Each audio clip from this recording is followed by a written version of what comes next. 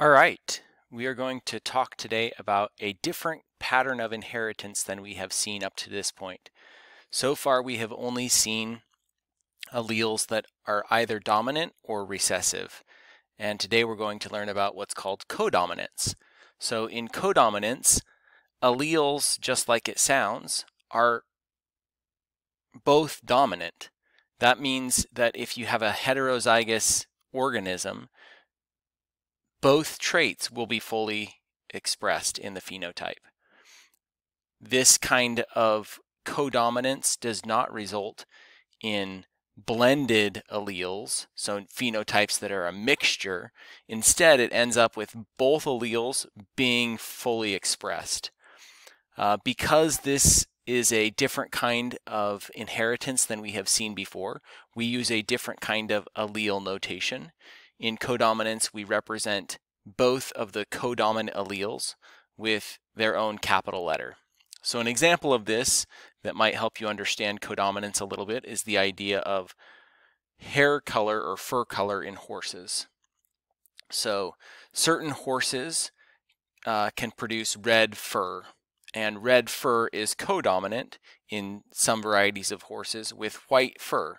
So you can see that because these are codominant genes, we use a capital R for the red fur and a capital W for the white fur. Here is an example of what it would look like if we had a codominant horse. We call the outcome of the heterozygous individual roan.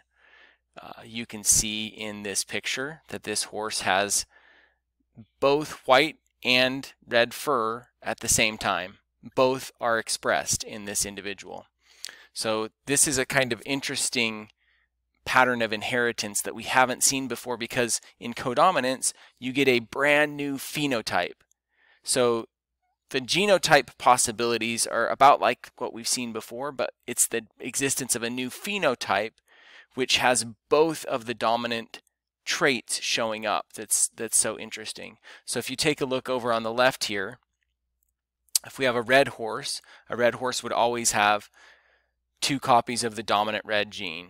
A white horse would always have 2 copies of the dominant white gene, and if those are crossed, all of their offspring would be roan.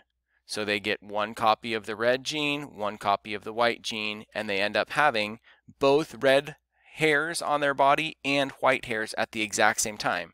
So they have both colors of hair. Notice they're not striped, they're not polka dot, they just have both colors of hair all over their body.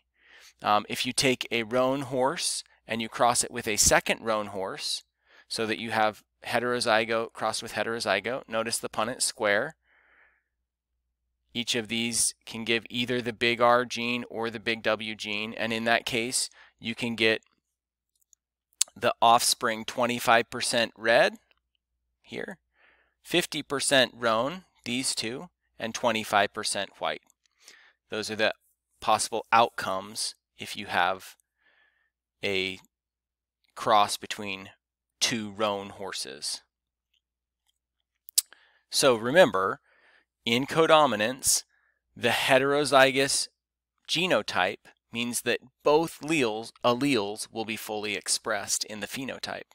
So a second kind of cool example of this is a disease that humans get called sickle cell anemia.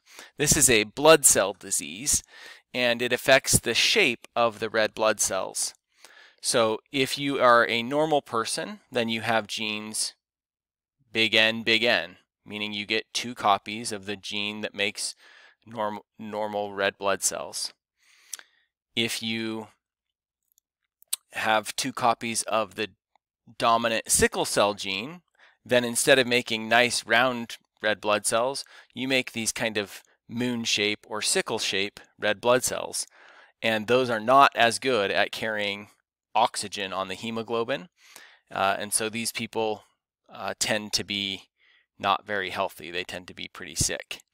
And then you can have the heterozygous individual, which would have 1 copy of the normal gene, 1 copy of the sickle cell gene, and these people would be what we call carriers. they have the gene for sickle cell. They even have some cells, some of their red blood cells that are sickle cell, but they are not sick like the individuals that have 2 copies of the sickle cell allele. So let's look at a problem with that. Imagine that we have a cross between an individual with sickle cell anemia and another who is a carrier but not sick. Go ahead and pause the video and try this Punnett square.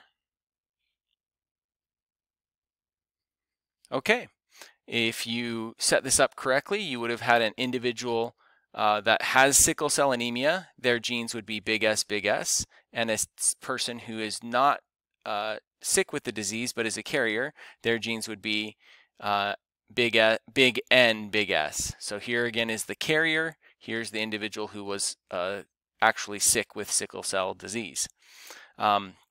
Inside the Punnett square, you should get these results.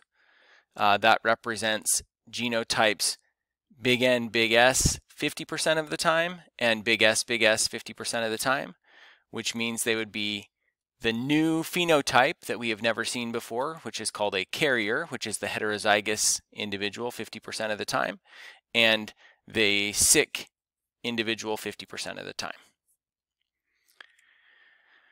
In addition to codominance, another new thing that we haven't ever seen before is that sometimes organisms within a population can have more than 2 possible alleles. Now remember, any individual is only going to have 2 alleles, but within a population you could sometimes have more than 2 alleles. So an interesting example of this is rabbits. Rabbit fur comes in lots of varieties, and there are 4 different possible alleles that rabbits can inherit from their parents that can determine what kind of actual fur color they will have, what phenotype they will have. So there's an allele for brown fur that's dominant over everything else.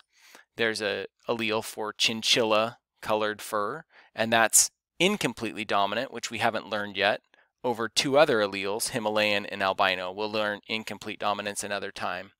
And then Himalayan, that fur color is dominant over albino, and albino, or white, is recessive to all the other colors. So again, every rabbit is only going to get 2 alleles, but they have 4 possibilities in the population of rabbits. Let's take a look at a human example that involves both multiple alleles and codominance. This is the example of human blood type. So you probably have heard people say before, hey, what blood type are you? A lot of people are type O. There are also people that are type A, type B, and type AB. In addition to this, lots of times you'll hear people say positive or negative.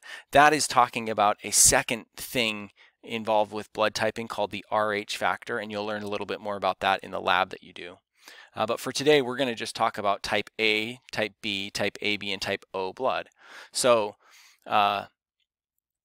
these different blood types are based on genes or alleles, and we can use shorthand for those alleles, A, B, and O, or in the book you'll see that the proper way of writing this is I and then a superscript A to represent the allele for type A blood, I superscript B to represent the allele for type B blood, or a lowercase I to represent the allele for type O blood. So you can probably tell from this, type O is the recessive allele because it's getting the lowercase letter, and type A and type B are codominant alleles. Both of these are dominant. So let's take a look at how this works. Blood cells have little proteins on the surface, and those proteins show up on different spots on the surface. So someone that has type A blood has a surface protein called antigen A in specific spots on their red blood cells. Someone that has type B blood has a different antigen called antigen B in specific spots on their red blood cells. Someone that is type AB has both type A antigens and type B antigens on their red blood cells, but in different spots. And then someone that is type O blood doesn't have any surface proteins on their red blood cells.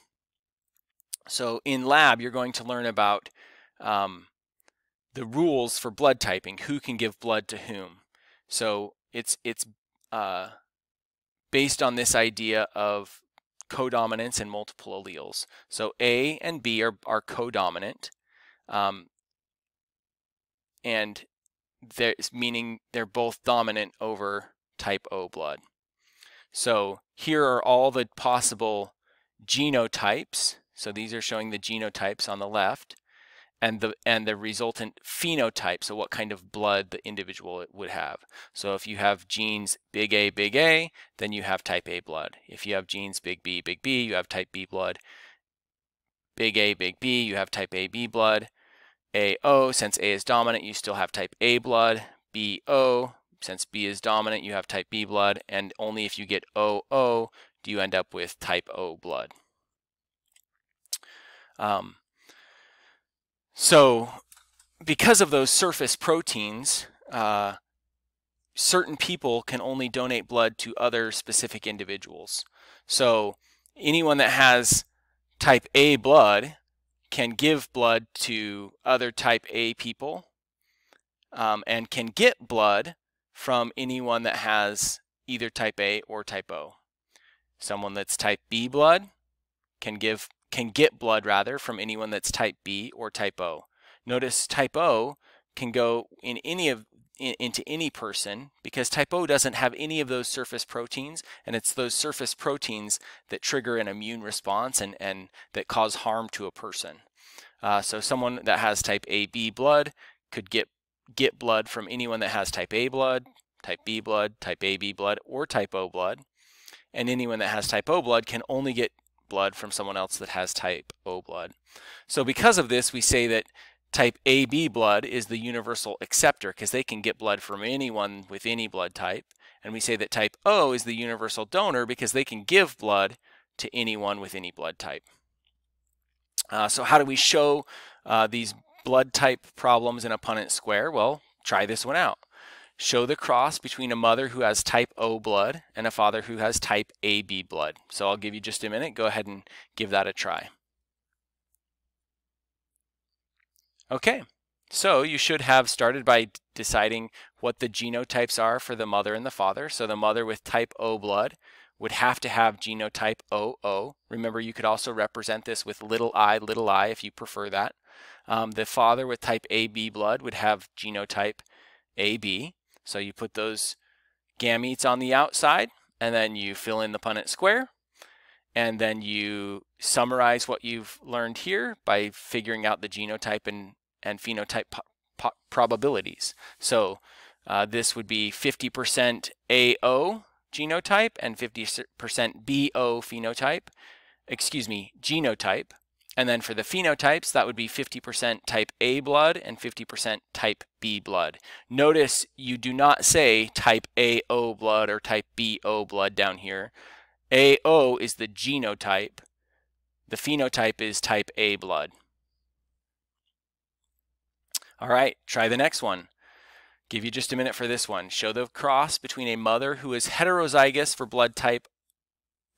for type B blood and a father who is heterozygous for type A blood.